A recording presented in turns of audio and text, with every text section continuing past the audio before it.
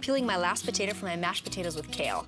And we're using about 5 russet potatoes because they're smooth and super creamy. All right, got that. We're gonna just dice them up, about 1 inch, 1.5 inch cubes. Awesome.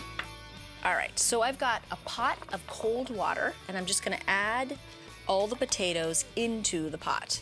You wanna start with cold water when you make these potatoes, and then bring everything up to a boil. If you start cooking them in boiling water, the outside cooks faster than the inside, so you don't get that creamy texture. Then we've gotta season them. Nice handful of salt. We're gonna add 2 cloves of garlic. Remember, potatoes are like pasta. They're a blank slate and they don't have a lot of flavor, so you add all of the flavor to them.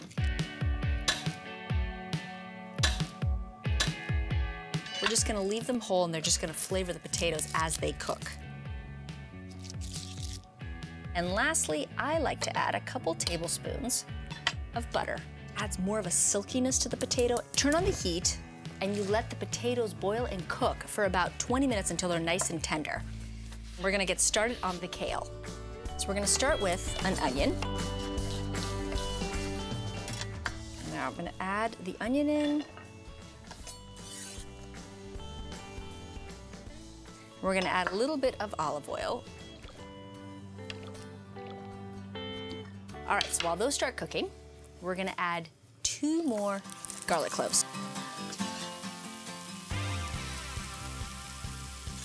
And again, just give it a nice stir and start warming up and softening the onion and the garlic. Let's grab the kale. I already washed the kale. Seems like a lot, but it wilts down, very much like spinach. I'm gonna show you what I like to do with the kale. The stem is pretty fibrous and tough. I wanna take the leaves off of it, and I'm only gonna use the leaves because they become nice and tender.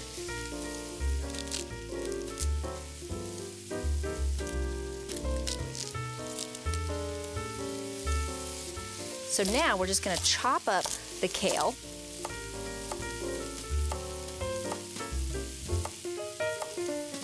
There we go. All right, so now we're gonna add the kale on top of the onion and the garlic. We're gonna add a little bit more olive oil just to make sure there's enough moisture, and a little bit of salt, and a little bit of pepper. Seasoning the kale, and we're gonna add a 1/4 cup of chicken broth, and the chicken broth will sort of soften the kale and make it nice and tender. Awesome. And now we're gonna let this cook for about 10 to 12 minutes until it wilts down a little bit. And my potatoes boiled until they were nice and tender. I drained them, and now over low heat, I'm mashing them with a potato masher. So we're gonna add a 1/2 cup of chicken broth. So instead of adding milk, I'm gonna add chicken broth and mascarpone cheese and Parmesan cheese.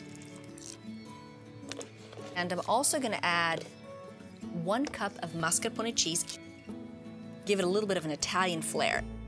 Add 1/2 stick of butter, room temperature butter, so that it melts really nicely in there.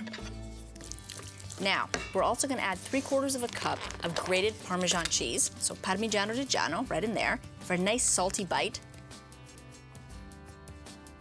We're gonna add our sauteed kale. My mashed potatoes with kale, buttery and creamy with a dash of holiday cheer.